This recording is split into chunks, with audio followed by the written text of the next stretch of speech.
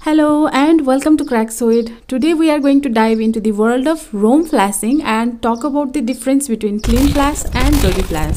We'll also show you how to perform both of these flashes on both encrypted and decrypted phones. So if you are ready, let's start.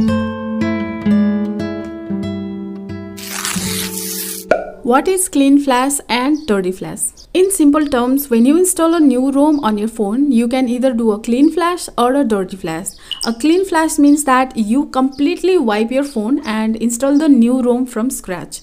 This means that you start with a fresh slate and there are no remnants of your previous ROM on your phone.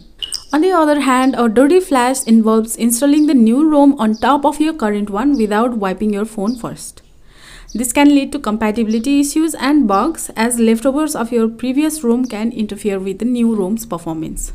In summary, a clean flash is like moving into a brand new house with no furniture or belongings, while a dirty flash is like moving into a new house but keeping some of your old furniture and belongings that might not work well with the new house's layout. When to perform clean flash and dirty flash? When it comes to deciding whether to perform a clean flash or a dirty flash, it is important to consider the context of the situation. Here are some general guidelines. Clean flash. If you are switching from one room to another, it's best to perform a clean flash. This ensures that there are no compatibility issues between the two ROMs and that your phone runs smoothly. A clean flash also ensures that all your data and settings are wiped clean, which can help prevent any conflicts with the new ROM. Dirty flash.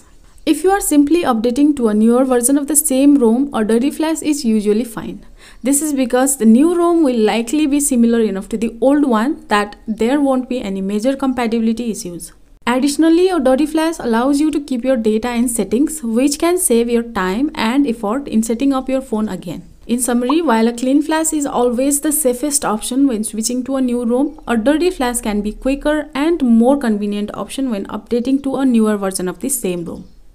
How to perform clean flash and dirty flash on encrypted and decrypted ROMs?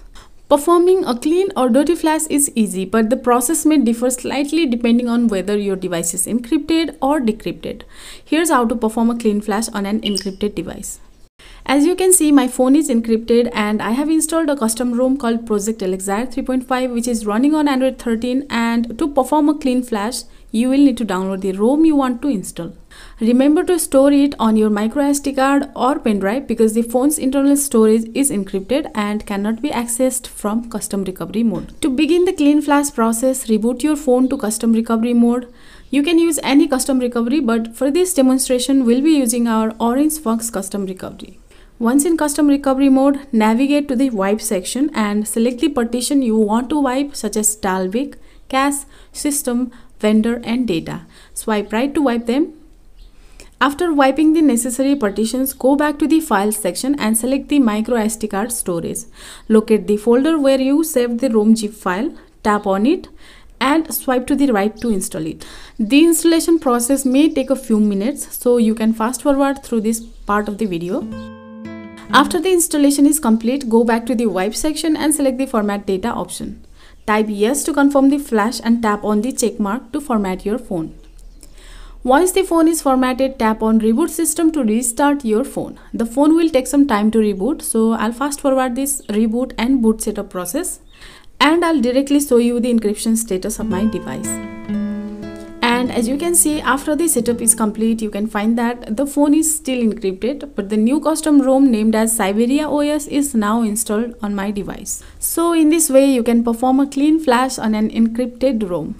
Now let's move on to how to perform a clean flash on a decrypted phone and what happens when you do this. So now that we have decrypted our phone and installed the Alpha Droid ROM, it's time to perform a clean flash. To do this, you will need to download the ROM you want to install and store it on either your internal storage or microSD card. Since the phone is decrypted, you can store the ROM file on the internal storage this time. To begin, reboot your phone to the custom recovery section. In the custom recovery, navigate to the wipe section and select the necessary partitions like Dalvik, cache, system, vendor and data. Swipe right to wipe them clean. Once you have wiped the necessary partitions, go back to the files section and locate your downloaded ROM folder. If you stored it on your microSD card, select that and enter the ROM folder. tap on the ROM file you want to install and then swipe right to flash it. The flashing process may take some time, so I'll skip this process for now. Once the ROM file is flashed, go back to the wipe section and tap on the format data section. Here type yes to confirm the flash and tap on the tick mark button to format your device. After formatting your phone, tap on the reboot system button to reboot your phone. The rebooting process will take a few minutes and I'll fast forward through this process. Once the boot setup process is complete, you will notice that your phone is encrypted again. Don't worry, this is normal. When you perform a clean flash on a decrypted phone, the decryption process will be lost and the phone will become encrypted again. It is important to note that simply formatting your phone without flashing a ROM won't decrypt it. To decrypt your phone, you need to flash a ROM file and then format it. That's how you perform a clean flash on both encrypted and decrypted phones. I hope you understand the process so that we can move on to the next section, which is how to perform a dirty flash on both encrypted and decrypted phones. As you can see, my phone is currently encrypted and running Project Elixir ROM version 3.5. In this section, I'll demonstrate how to perform a dirty flash and update the ROM to its successor version, Project Elixir 3.6. It's important to note that you can only do a dirty flash from one version to the next successor version. For example, I'm jumping from 3.5 to 3.6, but you cannot go from an old version like 3.4 to 3.6 directly. Keep this in mind before attempting a dirty flash, as doing so can result in errors and instability. To perform a dirty flash, you will need to download the successor version of the ROM file, which in my case is Project Elixir 3.6. Store both files on your SD card, as your internal storage won't be accessible from custom recovery since your phone is encrypted. Once you have downloaded the necessary file, reboot your phone to custom recovery mode. In custom recovery, go to the wipe section and select Dalvik and cache partitions only, then swipe right to wipe them. After wiping the partitions, go back to the file section and select the micro SD card. Locate the folder where you stored the downloaded successor ROM file, that is Project Elixir 3.6 in my case. Tap on it and swipe right to flash it. Once the ROM file is flashed, reboot your phone by tapping on the Reboot to System button. Your phone will now reboot to the updated version of the ROM, and this process won't take much time or require you to go through the boot setup again. In the end, the encryption status of your phone will remain unchanged and is still encrypted, and you will have the updated version of Project Elixir ROM installed on your device, with all your previous data still intact. That's how you perform a dirty flash on an encrypted phone. Remember to only do a dirty flash from one version to the next successor version. Now let's move on and see how to dirty flash a decrypted phone.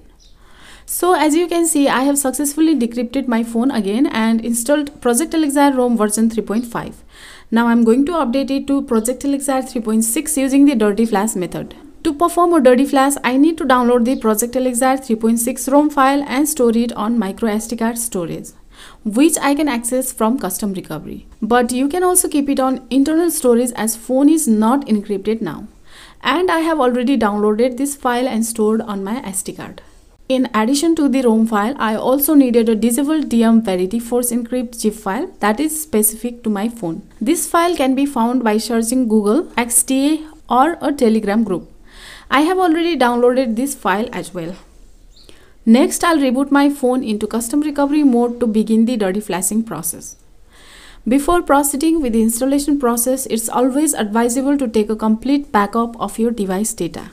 Also, ensure that you have removed any screen lock pattern, pin, fingerprint, or any biometric sensor that may cause an error while updating. The first step is to clear the cache partition to resolve any performance-related issues.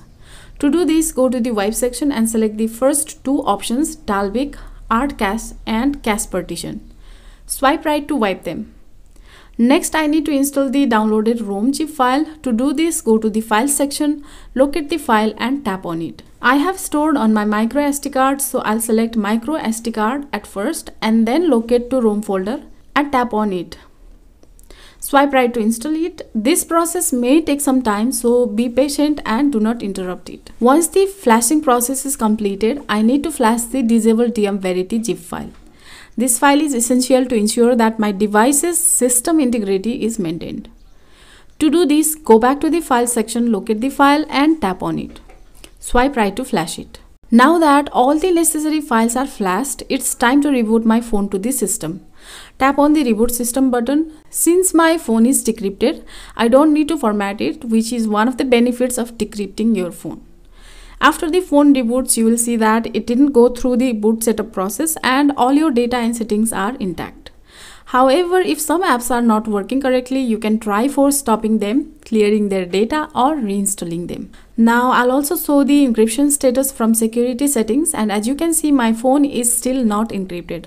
Also, if you look at the About Phone section, you will find that it's now updated to the latest version, which is Project Elixir 3.6, and it has the Android security update of February 5, 2023.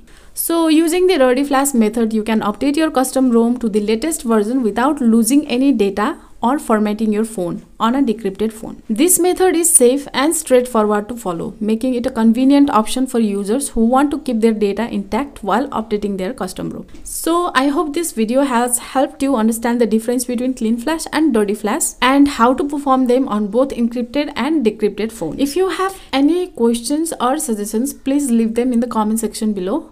Thank you for watching, and don't forget to like and subscribe for more useful videos like this. See you in my next video. Bye.